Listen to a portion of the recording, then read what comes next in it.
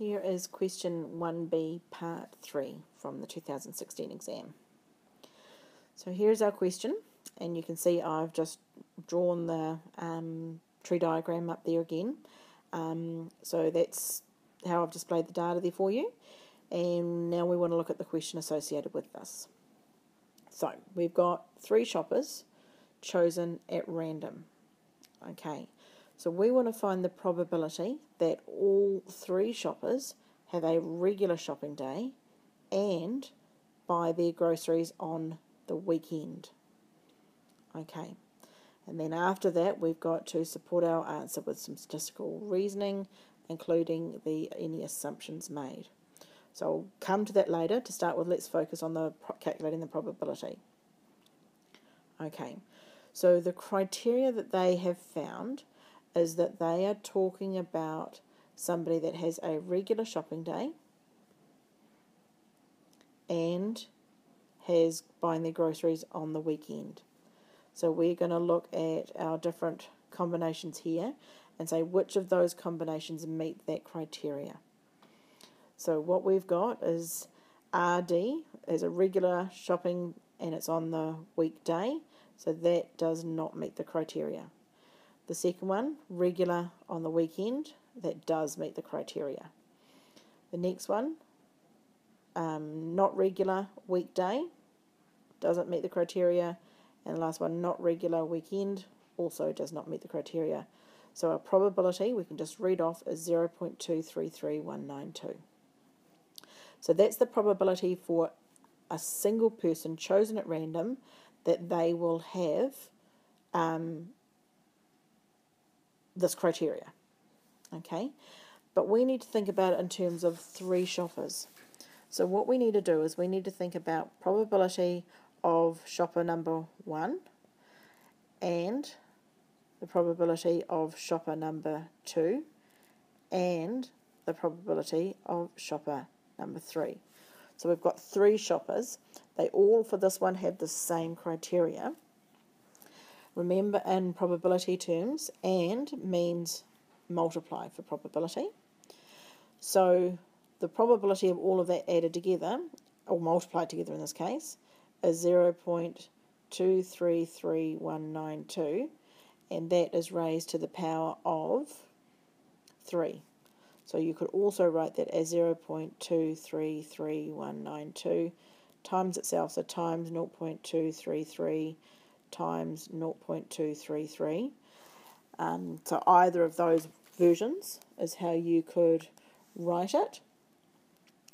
And when we put that into our calculator, let me just do that.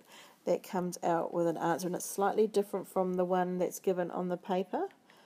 So 0.22, sorry, where am I? So that comes out to an answer of 0.01268. Okay. So slightly different from the one on the notes. Okay. Then, so that's the first part of the question, is finding the probability for all 3 people. Now we need to do the second part of the question here, and it says support it with statistical statements and reasoning, including any assumptions made.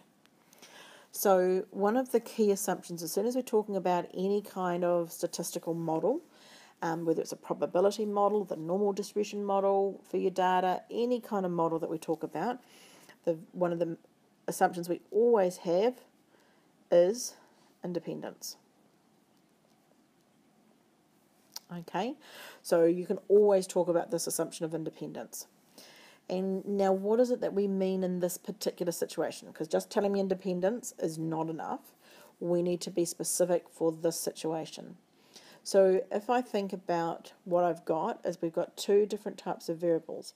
We've got whether or not they are a regular or a non-regular shopper, and the second variable is whether they shop on the weekend or the weekday. So we're assuming that those 2 variables are independent, okay? So we're assuming that, let me change to my pen, that whether people have a regular shopping day is independent from whether they shop on the weekend or weekday. So shop on the weekend. Okay, so that's what it is that we're assuming. It's one of our assumptions that we can make. Okay, now another assumption that we could discuss is talking about the sampling component. Okay, so in this particular case we have been sampling without replacement.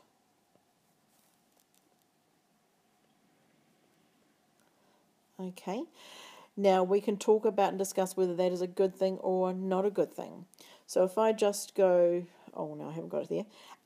If I go back to the original question, it talked about, right in the beginning, question under 1A, it talked about that there were 559 shoppers. Okay, so with that number of shoppers, what do we think about that sample size? Is that a big sample size? Is it a small sample size? Do we think that that's going to give us good representative data or not? Okay, so there's a whole pile of reasoning that we could go into there with it. Okay, and I'll cover more of that in one of the future questions as well. So that was question 1B, part 3.